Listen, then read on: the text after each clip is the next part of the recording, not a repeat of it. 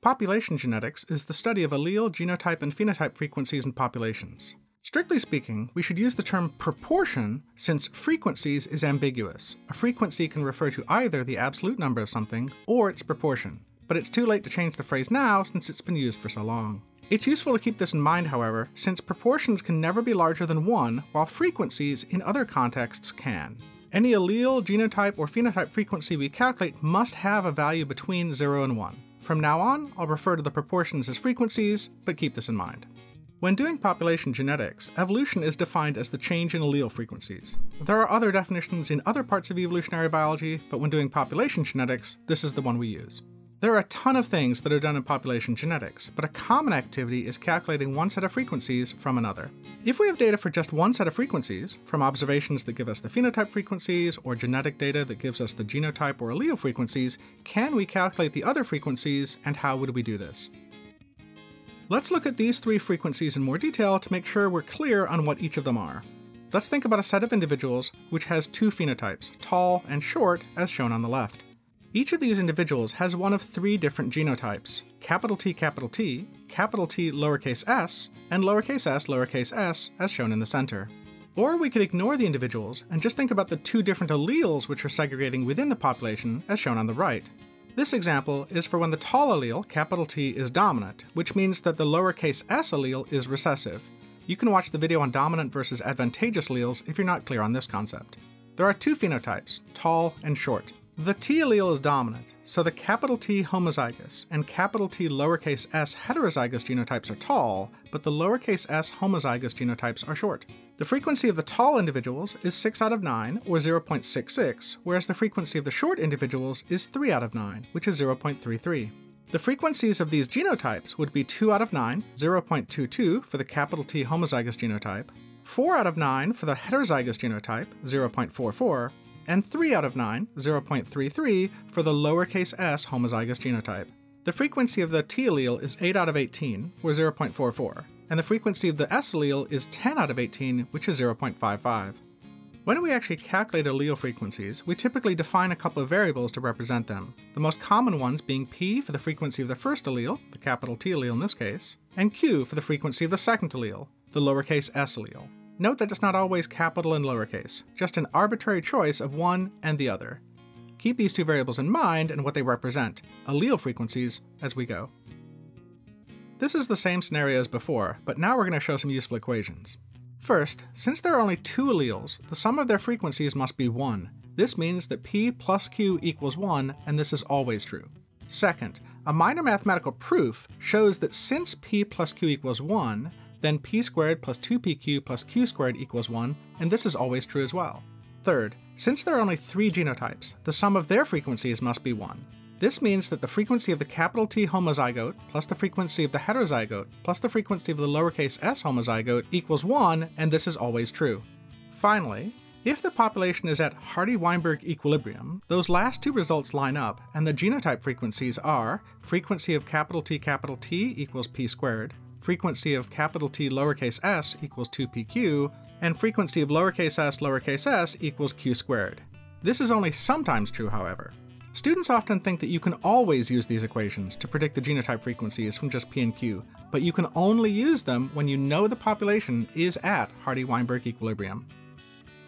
So what is Hardy-Weinberg equilibrium? Simply put, it's when no evolutionary forces act on the population. You can see our other video that talks about Hardy-Weinberg equilibrium if you're not 100% comfortable with what that means. To use this concept, consider a population and 2 alleles, capital A and lowercase a, where P equals the frequency of capital A and Q equals the frequency of lowercase a. If there are no evolutionary forces acting on the population, then the frequency of the capital A homozygous genotype is p squared, the frequency of the heterozygous genotype is 2pq, and the frequency of the lowercase a homozygote is q squared. However, if there are evolutionary forces acting on the population, this correspondence is not guaranteed, and the frequencies of the genotypes may differ from these values. This has 2 important consequences we need to keep in mind. First, we cannot use p squared, 2pq, and q squared to estimate genotype frequencies unless the population is at Hardy-Weinberg equilibrium, sometimes abbreviated with the acronym HWE. Second, we can use this to learn about a population that we're interested in. we can compare the frequencies of the genotypes to p squared, 2pq, and q squared to determine if the population is at Hardy-Weinberg equilibrium or not. In other words, is the population we're studying experiencing evolutionary forces or not? If the observed genotype frequencies match those predicted from the p squared, 2pq, and q squared equations, then the population is almost certainly at Hardy-Weinberg equilibrium and not experiencing evolutionary forces like selection or sortative mating. On the other hand, if the observed genotype frequencies do not match those predicted from the equations, then the population isn't at Hardy-Weinberg equilibrium and must be experiencing one or more evolutionary forces. Comparing observed genotype frequencies to the predicted ones is a useful tool for learning about natural populations. Let's go back to our tall and short alleles and phenotypes and use these results. First, let's think about calculating phenotype frequencies from genotype frequencies. For this, we can sum the genotype frequencies that correspond to each phenotype. In this case, we would sum the frequency of the capital T homozygotes and the frequency of the heterozygotes to get the frequency of the tall phenotype. And the frequency of the lowercase s homozygote genotype would give the frequency of the short phenotype directly. As long as we know how the genotypes match up with the phenotypes, this method always works, whether the population is at Hardy-Weinberg equilibrium or not. Now let's think about calculating genotype frequencies from phenotype frequencies. For this, we can use the p squared, 2pq, and q squared equations to get the genotype frequencies, but only if we know that the population is at Hardy-Weinberg equilibrium. In this case, the frequency of the tall phenotype would be the sum of the frequencies of the two genotypes that correspond to it, which would be p squared plus 2pq. The frequency of the short phenotype would be the frequency of the genotype that corresponds to it, which would be q squared. We could take the square root of both sides of this second equation to get the value of q, and then use the p squared, 2pq, and q squared equations to get the frequencies of the other genotypes. We can get the value of p for these equations from q easily because they both add up to 1. Keep in mind that this only works if the population is at Hardy-Weinberg equilibrium. Unfortunately, we don't have a good way to estimate the genotype frequencies from the phenotype frequencies if it isn't. Now for calculating allele frequencies from genotype frequencies. For this, we can sum the frequencies of the alleles based on the genotype frequencies. If we add the frequency of the capital T homozygote to 1/2 of the frequency of the heterozygote, then we get the frequency of the capital T allele, P. If we add the frequency of the lowercase s homozygote to 1/2 of the frequency of the heterozygote, then we get the frequency of the lowercase s allele, Q. This method will always work, whether the population is at Hardy-Weinberg equilibrium or not. There's a second way to calculate the allele frequencies from the genotype frequencies, but only if we can assume Hardy-Weinberg equilibrium. In this case, we use the p squared, 2pq, and q squared terms for the genotype frequencies to get the allele frequencies. The frequency of the capital T homozygote equals p squared, so if we take the square root of both sides, then the value of p would be the square root of the homozygous capital T genotype frequency. The frequency of the lowercase s homozygote equals q squared, so if we take the square root of both sides, then the value of q would be the square root of the homozygous lowercase s genotype frequency. The frequency of the heterozygote equals 2pq, and we could use this to answer our question, but this is more complicated and not usually necessary. If you really wanted to use this, you would substitute 1 minus q for p, and then get a quadratic equation. See what I mean about it being more complicated? Again, this is another case which only works if the population is at Hardy-Weinberg equilibrium. Luckily, we have the first way to estimate the allele frequencies from the genotype frequencies if it isn't. Lastly, calculating genotype frequencies from allele frequencies. This is another case in which we require Hardy-Weinberg equilibrium to get our answer. We can use the p squared, 2pq, and q squared terms for the genotype frequencies, and plug in the values for p and q that we have since we know the allele frequencies. As mentioned earlier, if the population is not at Hardy-Weinberg equilibrium, then the genotype frequencies might not match these equations, and unfortunately, there's no alternative way to estimate them. To recap, we can get the phenotype frequencies from the genotype frequencies by summing the genotype frequencies that correspond to each phenotype, and this always works. We can get the genotype frequencies from the phenotype frequencies by using the homozygous phenotype frequencies to estimate the allele frequencies, and then use the p squared plus 2pq plus q squared relationship to get the genotype frequencies, but only if the population is at Hardy-Weinberg equilibrium. We can get the genotype frequencies from the allele frequencies by using the p squared plus 2pq plus q squared relationship to get the genotype frequencies, but only if the population is at Hardy-Weinberg equilibrium. We can get the allele frequencies from the genotype frequencies by using the genotype frequencies directly, which always works, or by using the p squared plus 2pq plus q squared relationship if the population is at Hardy-Weinberg equilibrium. To recap in a slightly different way, if the population is at Hardy-Weinberg equilibrium, then we can easily move back and forth between the three sets of frequencies. When the population is not at Hardy-Weinberg equilibrium, then we need to have the genotype frequencies to figure out the others. This is why so many examples in classes assume Hardy-Weinberg equilibrium. Instructors can ask more types of questions.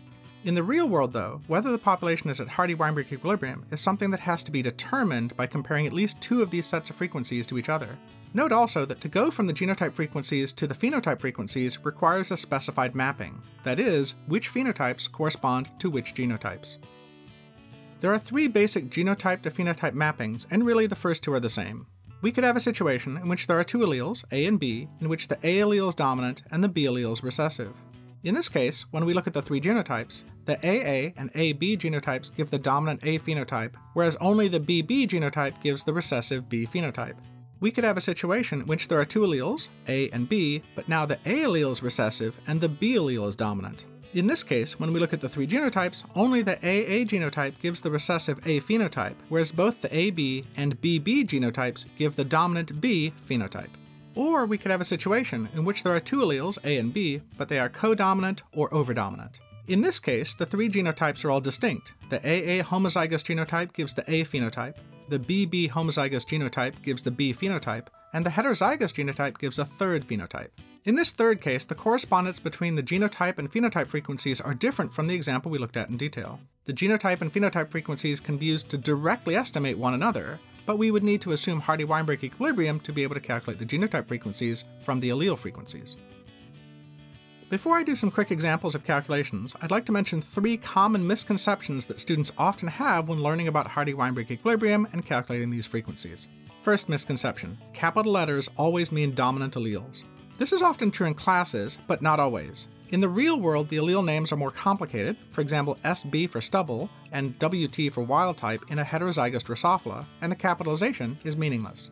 Second misconception: dominant is the same as advantageous. This is a super common misconception, so common that I made a video that focuses just on this, which you can see on this channel. Briefly, dominant or recessive merely describe the phenotype of the heterozygote. They don't tell us anything about fitness. In the real world, most deleterious alleles are recessive, but not all are. Final misconception: populations are always at Hardy-Weinberg equilibrium. This is sometimes true, but not always. We can't assume this unless already known, or we compare the allele and genotype frequencies first. Now let's look at some specific examples. Example 1. Consider a locus with two alleles, V and G, where V is dominant to G. VV homozygotes are violet, and GG homozygotes are green. There are 100 individuals, 84 are violet, and 16 are green. We ask the question, what are the allele, genotype, and phenotype frequencies? We'll do this twice, once assuming Hardy-Weinberg equilibrium, and once not assuming Hardy-Weinberg equilibrium. First, the case where we assume Hardy-Weinberg equilibrium. The frequency of the violet genotype is 84 divided by 100, which is 0.84, and this is equal to p squared plus 2pq under Hardy-Weinberg equilibrium conditions. Instead of solving for p or q here, let's look at the recessive phenotype. The frequency of the green phenotype is 16 divided by 100, which is 0.16, and this is equal to q squared under Hardy-Weinberg equilibrium conditions. If q squared equals 0.16, then taking the square root of both sides gives q equals the square root of 0.16, which is 0.4. We know that p plus q equals 1, so we can rearrange this to get p equals 1 minus q equals 1 minus 0.4 equals 0.6 for the value of p. Now that we have values for p and q, we can use the p squared, 2pq, and q squared equations to get the genotype frequencies. The frequency of the VV homozygotes is p squared, which is 0.6 squared, which is 0.36. The frequency of the VG heterozygotes is 2pq, which is 2 times 0.6 times 0.4, which is 0.48. And the frequency of the GG homozygotes is q squared, which is 0.4 squared, which is 0.16. Now the case where we can't assume Hardy-Weinberg equilibrium. The frequency of the violet phenotype is 84 divided by 100, which is 0.84, but this is not necessarily equal to p squared plus 2pq. The frequency of the green phenotype is 16 divided by 100, which is 0.16, which may or may not be equal to q squared. Without Hardy-Weinberg equilibrium, we don't have a guarantee of the relationship between p squared, 2pq, and q squared to the genotype frequencies. Although we know that 0.84 is the sum of the frequencies of the VV and VG genotypes, and that 0.16 is the frequency of the GG phenotype, we don't know any more than that. Within the 0.84, we don't know how much of that is the frequency of the homozygote and how much of this is the heterozygote. And this is where we get stuck. Without Hardy-Weinberg equilibrium, we can't use the data about the phenotype frequencies to get the others. For our second example, consider a locus with two alleles R and B which are codominant. RR homozygotes are red, RB heterozygotes are purple, and BB homozygotes are blue. There are 100 individuals and 9 of them are red. We ask the question, what are the allele, genotype, and phenotype frequencies? Again, we'll do this twice, once assuming Hardy-Weinberg equilibrium and once not assuming Hardy-Weinberg equilibrium. First, the case where we assume Hardy-Weinberg equilibrium. The frequency of the red phenotype is 9 divided by 100, which is 0.09, and this is equal to p squared under Hardy-Weinberg equilibrium conditions. If p squared equals 0.09, then taking the square root of both sides gives p equals the square root of 0.09, which is 0.3. We know that p plus q equals 1, so we can rearrange this to get q equals 1 minus p equals 1 minus 0.3 equals 0.7 for the value of q. Now that we have values for p and q, we can use the p squared, 2pq, and q squared equations to get the genotype frequencies. The frequency of the RR homozygotes is p squared, which is 0.3 squared, which is 0.09. We actually already knew this from before, but it's nice to see that everything is working out the way it should. The frequency of the RB heterozygotes is 2pq, which is 2 times 0.3 times 0.7, which is 0.42. The frequency of the BB homozygotes is q squared, which is 0.7 squared, which is 0.49. Now the case where we can't assume Hardy-Weinberg equilibrium. As before, the frequency of the red phenotype is 0.09, but this is not necessarily equal to p squared, and we can't proceed any further to get the allele frequencies. We do know that the frequency of the capital R homozygote is 0.09, however. We know that the sum of the frequencies of the purple and blue phenotypes is 91 divided by 100, which is 0.91. But that doesn't help either, since there's no guarantee that this is equal to 2pq plus q squared, and we don't know either p or q anyway. Again, we're stuck.